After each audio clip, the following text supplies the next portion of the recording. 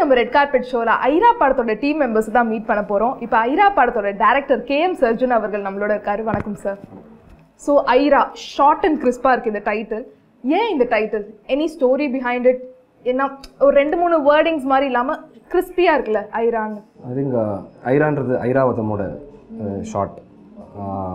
ஐராவதம்ன்றது ஹிந்து மித்தாலஜியில் வெள்ளை யானைன்னு அர்த்தம். ஸோ அந்த ஒயிட் எலிஃபெண்ட், அந்த ஒரு எலிஃபெண்ட்டோட கேரக்டர்ஸ் வச்சு தான் கதையில் இருக்க ஒரு character, main character. Okay. So அதில் தான் வந்து ஐரா அப்படின்றது. ஓகே. ஏன் ஒயிட் எலிஃபெண்ட்ஸ்? ஒயிட் எலிஃபெண்ட்ஸ் எந்த மாதிரி கேரக்டரிஸ்டிக்ஸ் இருக்கு? இந்த ஒயிட் எலிஃபெண்ட் வந்து ஹிந்து மித்தாலஜியில் வெள்ளை யானைன்றது இந்திரசேனையோட யானை. ஓகே. சாகாவரம் பெற்ற யானை. ஓகே, சாகாவரம். ஓகே. ஸோ அதனால ஸ்பெசிஃபிக்காக அண்ட் ஆல்சோ யானைகளுக்கு வந்து நார்மலாக மெமரி பவர் ஜாஸ்தி. ஓகே. அது ரிவெஞ்சாக இருக்கட்டும், இல்லை ஒரு வழித்தடமாக இருக்கட்டும், எதுவுமே வந்து 40-50 வருஷம் கழிச்சு ஞாபகம் வச்சுருக்கும். ஸோ அது வந்து இந்த படத்தில் ஒரு கேரக்டர் சம்மந்தமாக இருக்கிறதுனால ஐராவதத்துலேருந்து வந்து தான் ஐரா. நீங்களே இப்போ சொல்லிட்டீங்க ரிவெஞ்ச், ஏன்னா யானைகள் வந்து மறக்காது, அது 40 to 50 இயர்ஸாக இருந்தாலும். So is this a revenge story? Any horror story is a revenge story. Okay. Okay, any horror story is a revenge story. இது மற்ற ஹாரர் ஸ்டோரிஸ்லேருந்து எவ்வளோ டிஃப்ரெண்ட்டாக இருக்கும்? ஹாரர் ஸ்டோரியிலேருந்து டிஃப்ரெண்ட்டாக இருக்கும்னா 2 விஷயம். ஹாரர் ஸ்டோரியை வந்து மொத்தமாக டிஃப்ரெண்ட்டாக எடுக்கவே முடியாது. So there are certain templates. அந்த டெம்ப்ளேட்ஸில் தான் இதுவும் இருக்குது. அந்த டெம்ப்ளேட்ஸ்குள்ளே ஒரு சில விஷயங்கள் வித்தியாசமாக இருக்கும். எஸ்பெஷலி த அதர் கேரக்டர், பவானின்ற ஒரு கேரக்டர், அவங்களோட ஸ்டோரி, பேக் ஸ்டோரி, அவங்க ஏன் இந்த ரிவெஞ்ச் அப்படின்றது வித்தியாசமாக இருக்கும். Okay, fine. And Nayanthara ma'am, lady super star. And முன்னாடியே அவங்க வந்து டோரா படம் பண்ணியிருக்காங்க. அண்ட் இந்த மாதிரி ஹாரர் ஃபிலிம்ஸ் முன்னாடியே பண்ணியிருக்காங்க, டோரா, மாயா. ஸோ இந்த படத்துக்கு அவங்க எப்படி கன்வின்ஸ் ஆனாங்க? Because even this is a horror film and she has already done 2 horror ஃபிலிம்ஸில். So இதை எப்படி நீங்கள் கன்வின்ஸ் பண்ணீங்க? அதுதான் ஆக்சுவலாக முதல்ல கதை சொல்லும்போது இந்த ஸ்ட்ராங் பேக் ஸ்டோரி இருந்ததுனால அவங்க ஒத்துக்கிட்டாங்க. ஓகே. அந்த இன்னொரு கேரக்டருக்கு ரொம்ப ஸ்ட்ராங்கான ஒரு பேக் ஸ்டோரி. அது வந்து டோராலையும் சரி, மாயாவிலையும் சரி, I think any other horror ஃபிலிமையும் handle பண்ணாத ஒரு கதை. ஓகே. அதனால வந்து அவங்களுக்கு பிடிச்சிருந்தது. அப்படி தான் ஓகே சொன்னாங்க. ஸோ நீங்கள் ஃபர்ஸ்ட் கதை சொன்னோன்னே அவங்களுக்கு பிடிச்சிருச்சு? ஃபர்ஸ்ட் சொன்னோடனே பிடிச்சிருச்சு. அன்றைக்கே ஆக்சுவலாக எனக்கு அட்வான்ஸ் கொடுத்து புக் பண்ணேன். நயன்தாரா மேம்ங்கிறதுனால அவங்களுக்கு மெயினாக இந்த கேரக்டர்ஸ் வந்து அவங்களோட விமன் சென்ட்ரிக்காக இருக்கிறதுக்கு சான்சஸ் இருக்குது. அப்போ யோகி பாபு அவருக்கு என்ன மாதிரி ஒரு கேரக்டராக இருக்கும்?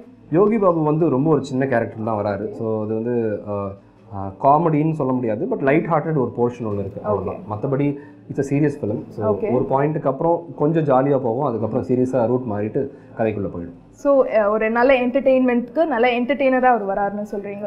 என்டர்டெயின்மெண்ட்ன்றது காமெடி மட்டுமே இல்லையே. ஆமாம், correct. Any emotion is an entertainment. So அப்படி பார்த்தா படம் ஃபுல்லாக என்டர்டெயின்மெண்ட் இருக்கும். சூப்பர். அண்ட் கலையரசன் சார், அவரோட ரோலை பற்றி சொல்லுங்கள். கலையரசன் வந்து இதில் அமுதன் அப்படின்ற ஒரு கேரக்டர் பண்ணியிருக்காரு. ஒரு லேட் 30s இருக்கிற ரொம்ப ஒரு மெச்சூர்டான ஒரு கேரக்டர். ஓகே. அவர் வந்து ஒரு ஸ்ட்ராங்கான சப்போர்ட்டிங் ரோல் படத்தில். Comes from the first till the end, including the climax வரைக்கும் ஃபுல்லாக வர ஒரு கேரக்டர். போத் கலர்லேயும் வருவார், பிளாக் அண்ட் ஒயிட்லேயும் வர ஒரு ஆர்டிஸ்ட். ஸோ அவரும் டுவெல் ரோலா? No, he's not. அங்கே ஏதோ ஒரு ட்விஸ்ட் இருக்கா? ஒரு ட்விஸ்ட்டும் இல்லை, ஒரே ரோல் தான். ஓகே. ஸோ பிளாக் அண்ட் ஒயிட்லேயும் இருப்பார், கலர்லேயும் இருப்பார். பட்டர்ஃப்ளை எஃபெக்ட்னு ஒன்று இருக்குது. ஏன்னா படத்தில் பார்த்தா ஒரு பட்டர்ஃப்ளை இப்படி பறந்து போகுது, ட்ரெய்லரில் பார்த்தோம், டீசரில் பார்த்தோம். ஸோ ஏதோ ஒரு கனெக்ஷன் இருக்குல்ல பட்டர்ஃப்ளை எஃபெக்ட் இருக்கா இந்த படத்தில்? நீங்கள் படம் பார்த்து தான் சொல்லணும். கொஞ்சம் க்ளூ கிடைக்கிறதுக்கு சான்சஸ் இருக்கு. பட்டர்ஃப்ளைன்றது படத்தில் இருக்குது, அவ்வளோதான். அது பட்டர்ஃப்ளை எஃபெக்டா இல்லையான்றது நீங்கள் படத்தில் பார்த்து சொல்லணும். ஓகே. ஸோ இதுக்காகவே நம்ம கண்டிப்பாக படத்தை பார்க்கணும், பட்டர்ஃப்ளை எஃபெக்ட் இருக்கா இல்லையாங்கிறத தெரிஞ்சுக்கிறதுக்கு. அண்ட் இந்த படத்தில் 2 கலர் டோன் இருக்குல்ல, பிளாக் அண்ட் ஒயிட்டும் இருக்குது, கலரும் இருக்குது. இது வரைக்கும் நாங்கள் ட்ரெய்லர்ஸில் இந்த மாதிரி படத்தில் இந்த மாதிரி பார்த்ததில்ல, பிளாக் அண்ட் ஒயிட்டும் சேர்ந்து கலரும் சேர்ந்து. ஸோ இதுக்கு என்ன ரீசன் சார், இந்த மாதிரி பிளாக் அண்ட் ஒயிட்டும் கலரும் இருக்கிறதுக்கு? பிளாக் அண்ட் ஒயிட்ன்றது ஃப்ளாஷ்பேக்காக தான் வந்து. நார்மலாக ஃப்ளாஷ்பேக்னாலே வந்து ஒரு ப்ரௌன் டோன் இருக்கும், இல்லை செப்பியா டோன் இருக்கும். ஸோ அதை உடைக்கணுன்றதுக்காக தான் ப்ராப்பர் பிளாக் அண்ட் ஒயிட்டாக போனால் எப்படி இருக்கும் அப்படின்ட்டு டன் இட். அண்ட் ஆல்ரெடி இந்த லக்ஷ்மியில் பிளாக் அண்ட் ஒயிட் கொண்டு வந்திருப்போம். ஸோ அதில் ஆல்ரெடி பண்ணி டன் அண்ட் டெஸ்டட். ஸோ எங்களுக்கு தெரியும் எந்த மாதிரி அவுட்புட் வரும்ன்ட்டு. ஸோ அதனால தான் பிளாக் அண்ட் ஒயிட் கொண்டு வந்து. Colour tone is the other portion that happens in the present. So அதுவும் வந்து பார்த்தீங்கன்னா mostly red and orange டோன்லேயே full படமும் ட்ரீட் பண்ணியிருப்போம். So red and ஆரஞ்சுக்கு exactly opposite தான் பிளாக் அண்ட் ஒயிட். அதே மாதிரி தான் 2 கேரக்டர்ஸும் இருக்கும். ஸோ இந்த கேரக்டர் வந்து she'll be bolt, taking decisions, அதனால தான் ரெட் அண்ட் ஆரஞ்ச் கலரில். இந்த கேரக்டர் எக்ஸாக்ட்லி ஆப்போசிட். ஸோ பேசக்கூட பயப்படுற ஒரு கேரக்டர். ஸோ அதனால பிளாக் அண்ட் ஒயிட் போகும். ஸோ கலர் டிஃப்ரென்ஸ் வந்து கேரக்டர்லையும் சேர்ந்து வரும். ஓகே. ஸோ பேச மாட்டாங்க, கொஞ்சம் ரொம்ப ஷைன்னு சொல்கிறீங்க. பட் அவங்க கேரக்டர் நல்லா போல்டாக இருக்குமா கேரக்டர் வைஸ்? ஷையாக இருந்தால் கூட அது கேரக்டர் போல்டான கேரக்டர் தான். போல்டுன்றது வந்து பேசுறதுலையோ சத்தம் போட்டு பேசுறதுலையோ வரது கிடையாது. It's strong character. Okay, so black and ஒயிட்லையும் ஸ்ட்ராங்காக இருப்பாங்க, கலர்லையும் ஸ்ட்ராங்காக இருப்பாங்க, அதான் சொல்கிறேன். ஓகே, அண்ட் லக்ஷ்மி அண்ட் மா எவ்வளோ பெரிய ஹிட்டு நம்ம எல்லாருக்குமே தெரியும். யூடியூப்ல பயங்கர நிறைய மில்லியன் வியூஸை க்ராஸ் பண்ணிச்சு, நிறைய பேரால் பேசப்பட்டுச்சு, அண்ட் நிறைய பேர் ஷேர் பண்ணி நல்லா இருக்கே, டிஃப்ரெண்ட்டாக இருக்கே, இது வரைக்கும் நம்ம பார்க்காத மாதிரி இருக்குதே அப்படின்னு நினச்சாங்க. ஸோ ஆனால் கான்ட்ரவர்ஷியலாகவும் அது போச்சுல, நிறைய பேர் நெகட்டிவ் ரிவ்யூஸும் இருந்தது. பாசிட்டிவ் வந்து ஒரு 1000 பாசிட்டிவ் ரிவ்யூஸ் இருந்தால் அதில் ஒரு 10% 20% நெகட்டிவ் ரிவ்யூஸும் கண்டிப்பாக இருந்தது. கான்ட்ரவர்ஷியல் ஹிட்டுன்னு தான் அதை நம்ம சொல்லுவோம். ஸோ இந்த படம் எப்படி கான்ட்ரவர்ஷியலாக இருக்குமா? கான்ட்ரவர்சின்னு எதுவுமே கிடையாது படத்தில். பட் வி ஹவ் ஹேண்டில் ஒரு டெலிகேட் சப்ஜெக்ட். இந்த சமூகத்தில் நடக்கிற ஒரு பிரச்சனை, ஒரு சென்சிட்டிவான ஒரு விஷயம், எல்லாருக்கும் தெரிஞ்ச விஷயம், நம்ம வீட்டில் நடந்திருக்கோம், இல்லை பக்கத்து வீட்டில் நடந்திருக்கோம், சொந்தக்காரங்க நடந்திருக்கோம், அந்த விஷயத்தை ஹேண்டில் பண்ணியிருக்கோம். So it's that there is nothing controversy இந்த ஃபிலிம். ஓகே, ஸோ எல்லார் வீட்லையும் நடக்கிற ஒரு விஷயத்தை பற்றி தான் மெயினாக இந்த ஒரு பேஸ்ன்னு சொன்னீங்க இந்த கதைக்கு. அந்த விஷயம் மெயினாக யாரை பற்றி, லேடிஸா இல்லை ஜென்ஸா? ஆக்சுவலாக அது 2 பேருக்குமே பொருந்தும். அப்படிப்பட்ட ஒரு இஷ்யூ தான். நீங்கள் அது படம் பார்க்கும்போது தெரியும். ஏன்னா சமீப காலகட்டத்தில் நிறைய விஷயம் நடந்துட்டு இருக்கு. மெயினாக நிறைய நடக்கக்கூடாத விஷயங்கள்லாம் நடந்துட்டு இருக்கு. ஸோ அது மாதிரி ஏதாவது இருக்குமா? இதனால ஏதாவது ஒரு மாரல் கிடைக்குமா? இந்த படத்தில் ஏதாவது ஒரு மாரல் இருக்கா?